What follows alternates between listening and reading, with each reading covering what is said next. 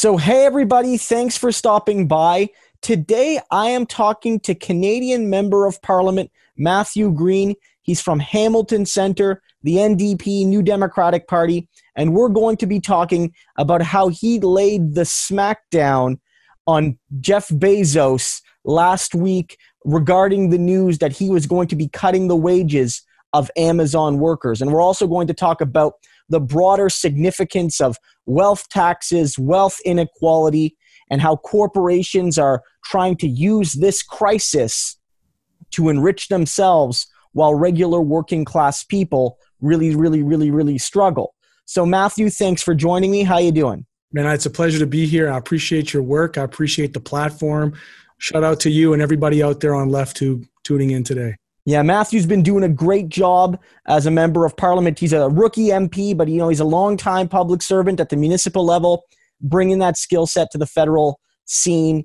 A real good, strong left voice in the NDP and in the public discourse. So, Matthew, last week, Amazon announced, Amazon Canada, but I believe it was a North America-wide decision, that they were going to be rolling back their quote-unquote heroes pay. They basically created a couple of new provisions that were, raising their wages and also giving extra overtime. But by the end of May, those bonuses would be gone, even though the work remains dangerous and even though, online shipping is at a torrid pace and the workers are being grinded down. And this was reported on by Press Progress. And you tweeted out the following, and I'm going to read it out. And this is not a channel where we have a lot of profanity, but I'm not going to sugarcoat it. He says, "Fuck that wannabe trillionaire. This is class war. Whose side are you on?" So what was going through your mind when you were tweeting that? Look, the only thing obscene in that tweet was a story that referenced the fact that while simultaneously America was set to give birth to its first trillionaire, while simultaneously that same company was rolling back on a lot of the jingoistic corporate rhetoric around heroes pay and around actually giving a shit about their workers. Yeah, no. Again, I think that was a great point. And that's a fantastic point that during this week, it was not only Amazon's doing really well because online companies have, flourished at a time where a lot of brick and mortar stores have to close down or reduce services. And it's not only that, they're rolling back this pay, but it's that there was all of this reporting, a lot of it positive, bafflingly, about how, on pace for 2026, Bezos could become the first billionaire because trillionaire, worth about 150 or so billion right now. And, you juxtapose all these things and you're right. That's the true obscenity. And there was a real debate with a lot of people on the one side, Matthew, saying, this is not the way to approach politics. Their monocles shattering in their champagne flutes. Whereas I think a lot of people really agreed with not only what you said, but how you said it. There's definitely a chattering class of liberals who would prefer that the NDP just go away so that their obvious preference for corporate Canada isn't made exposed.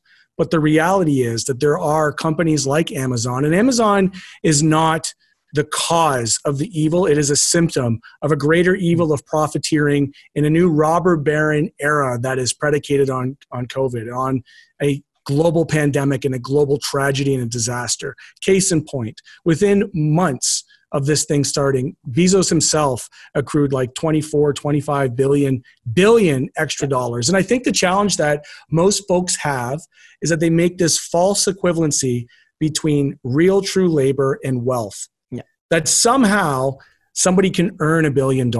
Yeah. They cannot. You cannot earn $1 billion. You take $1 billion and you take it on the surplus wages of your workers, who are the real ones providing you and the rest of society with their value. And how do we know that? Well, they're hiring at record paces. How do we know that? Well, if CEOs stay home, the economy doesn't come to a halt, Christo. But if workers stay home, Yeah. We know what happens, which is why in these current and probably in the weeks to come, the increased pressure to reopen the economy is never about the good and welfare of workers and working class people. And what I mean by that is I'm not talking necessarily just about those who are making minimum wage. I'm talking about everybody who found themselves in this pandemic one or two paychecks away from either not being able to pay their mortgage, their rent, or put adequate food on their table, or cover any of their other, many costs that they have in life. For sure. I think that's a great point. It's affecting, the broad working class, those who are extremely precarious, but even those who at least week to week are maybe a little bit more stable, but again, are always one small tweak away from that very same precarity that a lot of people have. And I think that, people have started to see that during this crisis. And I think that, specifically, our current government, Justin Trudeau's Liberals, on the one hand, I think, as you note, they portray themselves as the party of the middle class and those trying to join it. But we saw them make a sweetheart deal, for lack of a better term, with Amazon earlier on in this crisis, in lieu of working with the unionized public service postal workers. I wonder if you can maybe fill people in a little bit on what they did with the Liberal government. Well, so they came out, it was very unclear from the get-go. It's that, again, the Liberal narrative is that corporate Canada is going to ride, to the rescue in the middle of a pandemic. They brought on Amazon to be able to handle some of the logistics on the distribution of the critical supplies that need to go through all the levels of government. And they've done it on the back, I'm told now, on the back end. But we were unclear. We were unclear because the challenge is, in situations like this, as you identified in your intro, governments and Liberal conservatives and conservative Liberals will use this opportunity to position the private sector as being really the efficient, best way to deliver public services. So rather than use Canada Post, which has been underfunded and has been maligned for the better part of the last decade or so, instead they shifted to Amazon as the savior. It now has emerged that they will continue to use Canada Post and Purolator for delivery. But the challenge is that what we already know, perhaps folks that are watching don't, the Canadian Union of Postal Workers right now has been years without a contract. Yeah. There is going to be a pressure post-pandemic for increased privatization of public services. Yeah. There's going to be what they call austerity, which really means tax cuts for the ultra-wealthy and cut social programs and services and public sector for everybody else. And so for me, I look at Amazon as a toehold right now on the logistics side, because what they actually do, if you talk to any expert related to Amazon, and you look to Tim Bray and others who have since left the company, is their web services are really where their profit is at. And their supply chain stuff is like their loss leader. So they can basically give that away to corner the market. And what does that look like? Well, that looks like really terrible working conditions. It looks like union busting, direct interference on whistleblowers. It looks like, COVID deaths in the US, pushback in France. It looks like the hiring of thousands of extra workers to keep up with the demand and their record profits while simultaneously cutting back on their already minimal wage. We're not talking about a living wage. They essentially consign their workers to live below the poverty line while simultaneously, based on their high efficiency, track and monitor every single heartbeat of their worker from the moment they walk in that warehouse. 100%. It's the automation of the human surplus value, for lack of a better term. It is the digital apocalypse that is being hoisted upon us through these capitalist systems. And you're seeing it in other industries as well, truck drivers, for instance, and, the monitoring of them, in a way that pales even in comparison to, relatively high levels of monitoring. These are not punch clocks anymore, right? Like, no. These are, systems that are integrated almost in a biological sense, right? If I could, just on that point, which is an important point, is that in this new conversation of working for home, I think the very valid critique has been put out there from many people. I'm sure yourself and others have noted this. There's going to be an increasing reliance for the individual worker to take on the costs of internet, cable, technology, and significant increased surveillance of their work by working at home.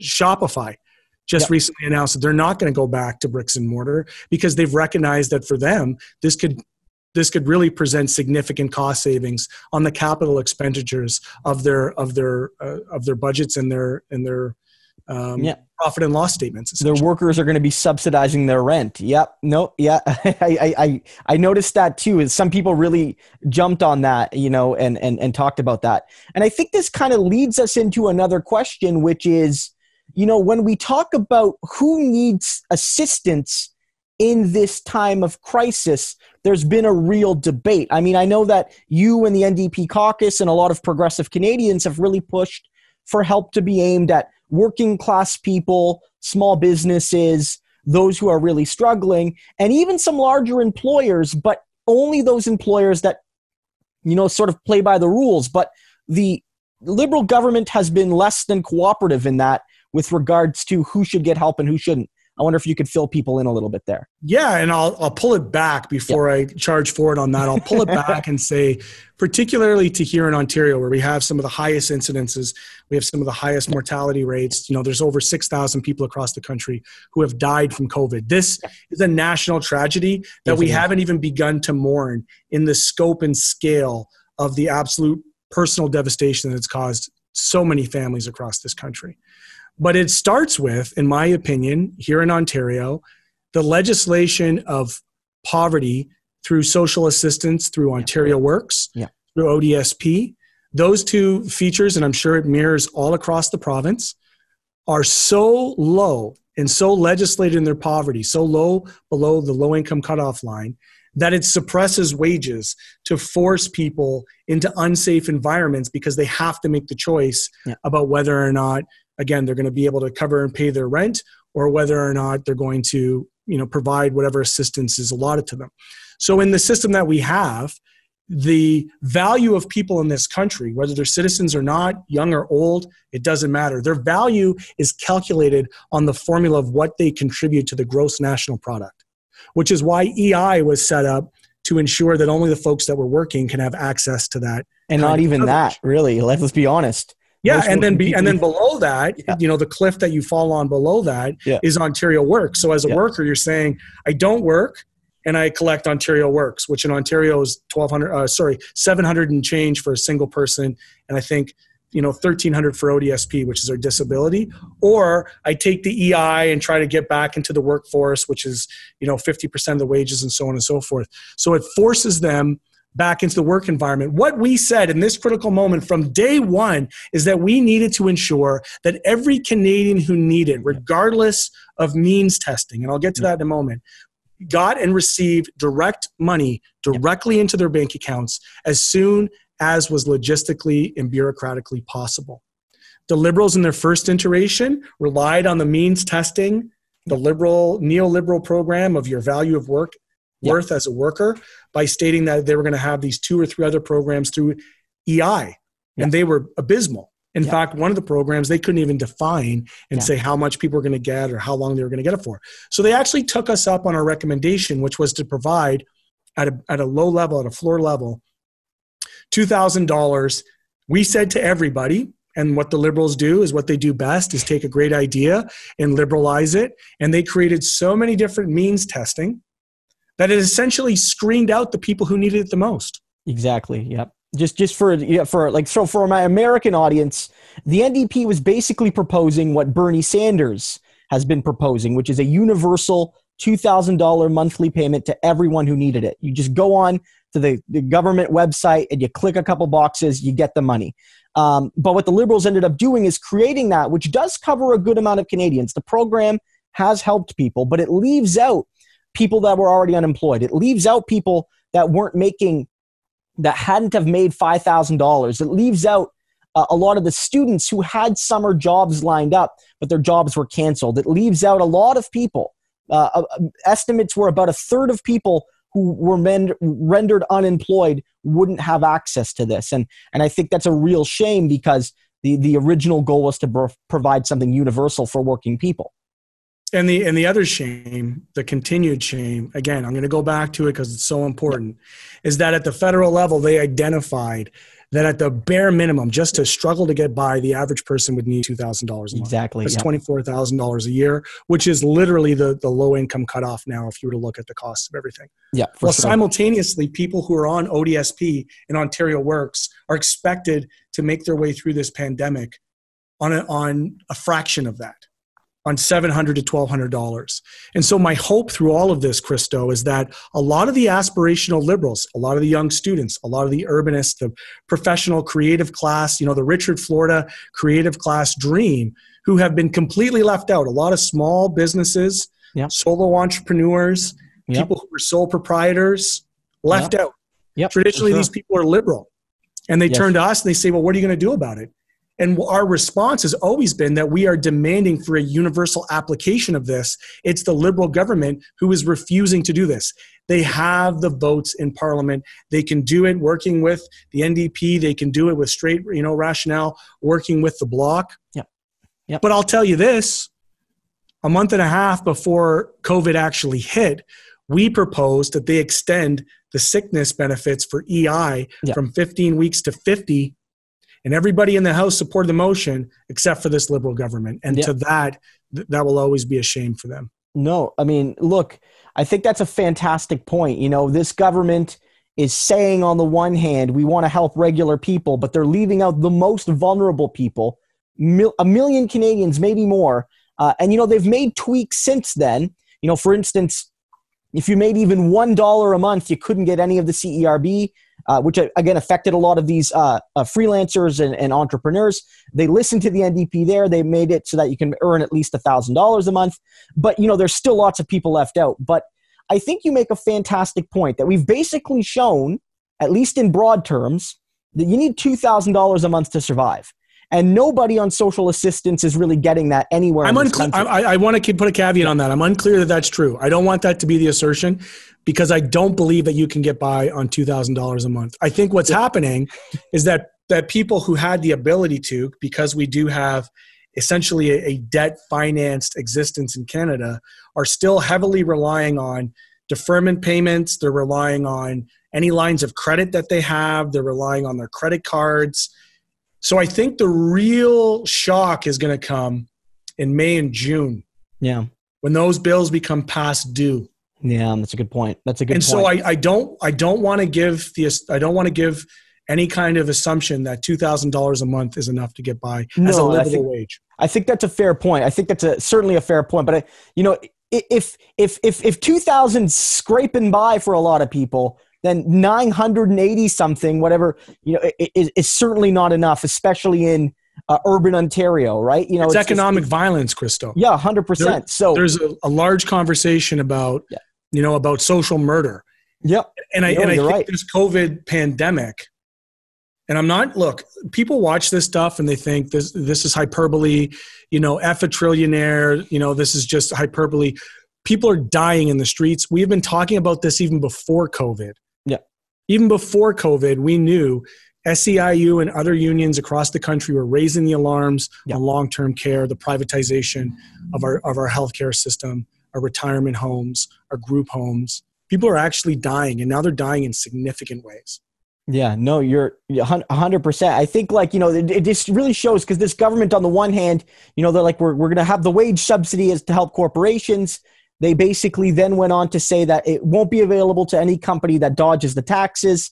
And then the next day in English, they said, they said the first part in French that only companies convicted of tax evasion would be ineligible. And basically no companies in this country get convicted of tax evasion. So we have a wage subsidy program that's also going to benefit some of the largest, most powerful companies that sort of screw the Canadian taxpayer the other 50 weeks of the year when they didn't need emergency aid. And I think that my hope is, much like you, that, out of this crisis, we see systematic change. And some of this is going to have to be at the provincial level as well. But, the federal government's going to have a big role to play. I know John Horgan, the BC Premier, and Jagmeet Singh, federal NDP leader, have both suggested we need to weave in federal sick payments. We need to build a standard, maybe using the EI system.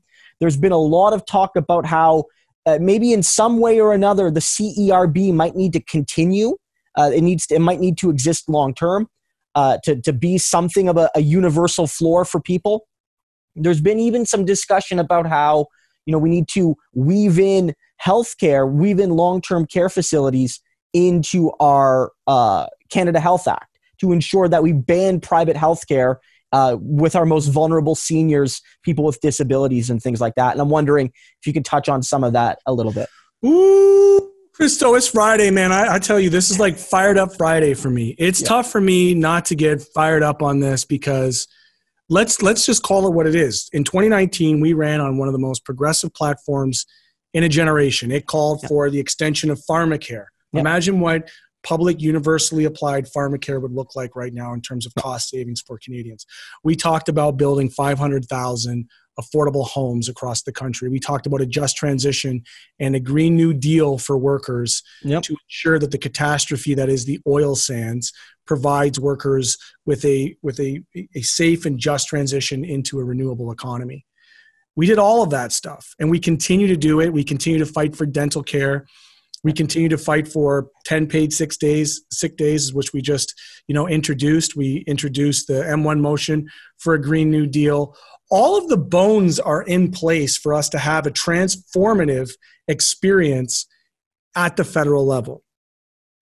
The challenge is that all of the advancements that we have fought for during COVID have resulted ostensibly in a bump in support for the Liberal government. Yes. Even though they're half measures. Yeah. And I mean, whatever. At the end of the day, this is a national emergency. I am okay with the Liberal Party, taking credit for the full measures of the work that we're proposing. What I'm not okay with is for them taking great ideas and watering it down through the capitalization of liberalism and capitalism to a point where what I know is going to be true, that once this comes back, that all of these companies who have been simultaneously accessing tax havens and receiving billions of dollars of corporate subsidies, including the oil and gas sector, who get subsidies on top of subsidies, that when the bill comes due, conservatives and liberals alike, liberal conservatives and conservative liberals alike, are going to call for increased deregulation, privatization, and suppression of wages. That they're going to try to wholesale all of public sector services. Canada Post, well, look at Amazon. Housing, look at their national housing strategy. We're going to give money through a national infrastructure bank to developers and corporations to build. There has never been a corporate Ponzi scheme that the Liberal government and the conservative governments alike have not salivated over. And that's what we're after right now. We need to be clear with Canadians that right now the tax loopholes in this country, based on the polling that you have provided, it's common sense. You ask anybody, regardless of their political stripe, should the ultra wealthy pay more? And uniformly, they say yes, except for that 1%. 87 families in this country have more wealth than the lowest earning 12 million Canadians. That is a scandal. That's not a bug of capitalism. That is the feature, that it is hyper-concentrated wealth, because we have created a system. We have created a system that requires 5,000 low-income seniors and low-income precarious people to come to my constituency office to file basic returns on their fixed incomes in order to get all of their other benefits and supplementary incomes, while CEOs and all the families, look at them all. Look at Irvin Oil. Look at just right at the Westins. Look at them all to see who's accessing this funds right now, while simultaneously they get record profits. And so that's what's got me fired up, is we need to have a modernization of a fair tax regime. Shout out to Toby Sanger at Canadians for Tax Fairness, the folks at CCPA, Canadian Center for Policy Alternatives. This is the thing that I'm going to come out swinging with in the weeks and months to come: tax fairness, to ensure that the ultra wealthy pay their fair share, to ensure that they do not have, or we limit their ability to shuffle their money offshore, while simultaneously they profit off of the publicly funded social infrastructure that we already have in place here. Oh, you got me fired up, man. It's Fired Up Friday. No, I think that's great. The polling we're talking about, just earlier today, Abacus, one of the polling firms here in Canada, did a poll asking Canadians if they would support a 1% to 2% wealth tax, basically as an alternative to making any sort of cuts to help fund the recovery process from this, social and political and economic crisis. And a vast majority of every political party including 69% of conservatives. So again, for my American viewers, imagine if you could get 70% of Republicans to agree on a tax on the wealthy. It's broad, it's pan-partisan.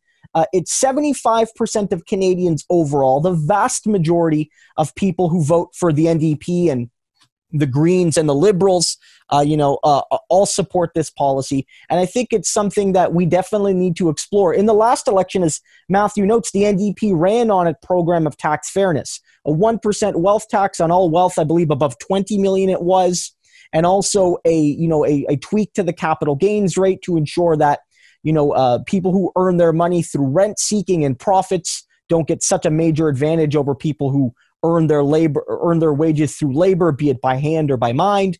And I think that that's something that we as progressives, both sides of the border, in parliaments and just on the street, need to be pushing. Because if there is going to be, a financial reckoning after this crisis, the working people should not bear that brunt. Yeah. Let's put this in perspective. Again, because I think the biggest challenge we have when we're educating workers, there's this false myth, this just world fallacy of capitalism, that somehow these people have earned their wealth, that they've earned it because the average worker goes to work, they get paid their hour times their wages, which is their revenue. They're making $30, $40, $50, $60, $80,000, who knows? But for billionaires and trillionaires, this is not the case. Most of their money is made off of capital. Yeah. They are making money off of money in ways that nobody else has access to. And to give you some perspective of that, okay, $1 trillion, that's the obscenity that we started with in this conversation, is 1,000 billion. Or put another way, $1 billion is 1,000 million. Yes. So this makes 1 trillion, 1 million million. That's inconceivable for people to think about. And let's put this into perspective in terms of earning, because people, again, when they think about their labor, like Jeff Bezos works, gosh darn it, he works real hard. He deserves to have $1 trillion. Let's talk about that. If you made $1 a second, okay, $60 a minute, in an hour, you would make $3,600. If you worked the entire day, 24 hours, you would earn $86,400. Okay? To earn $1 million, you'd have to count nonstop for 11 days. How long would it take to get to $1 billion? 31.7 years. Yeah.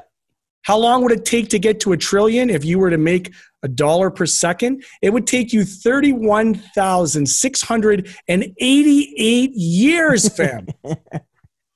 That is a lifetime of everybody on the world put together. It is inconceivable. It's older than modern human civilization. Yes. Correct. Yes. And the only reason why that's so is because we have these tax regimes that allows companies like Amazon, who to my knowledge, and I've asked the question, don't pay federal taxes in Canada, don't pay federal taxes in the United States, don't pay their workers adequately, bust unions, break their workers' rights. So there's no such thing of earning $1 million. You take it and you steal it from your workers. Yeah, 100%. And in a just economy, in a democratic economy, let's talk about that. In a democratic economy, not only would workers have access to their own means of production, but they would have shared benefit and reward from that. No, for sure. I mean, I think these are all things that we have to hammer as progressives, as leftists, as democratic socialists, to ensure that whether it's on the taxation front or on the economic democracy front, we're putting forward an alternative. And I know the NDP has a committee that is basically talking about rebuilding Canada in a better way, not only solving the issues that have arisen in the last month and a half, 2 months, but the issues that caused and exacerbated this crisis. And I think that we're definitely going to be seeing more from that. Matthew, this has been fantastic. Always happy to have you on. Before we go, where can people find you? Talk about your Parliament for the People show. Talk about some of that stuff. So inspired by, early conversations, I've been having this ongoing conversation with my friend Christo, whom I met on Twitter. A big fan of your work, been following your stuff online here for the better part of a year and a half. We talked about this during the election. I felt committed to connecting people to the process of government, and the way that I've done that is through live streams. It's now been created this idea of parliament to the people. If you can't bring the people to the parliament, although I've done that too, we're going to bring parliament to the people. So I have a daily segment that airs at 3 p.m. every single workday on Twitter and Facebook. I multi-stream, and you can just check out hashtag Parle to the People, or you could visit me at Matthew, Mathew Green, NDP for both Twitter and Facebook. Thank you so much for having me on today, Christo. And I look forward to seeing the responses and engaging with the comments that are going to undoubtedly come from this. Matthew, thanks again. I wish you all the best. Thanks for keeping up the good fight, and keep telling billionaires off whenever you can. If you can't say F a trillionaire in today's day and age, man, you better gut check in on that. 100%. Thanks again, Matthew.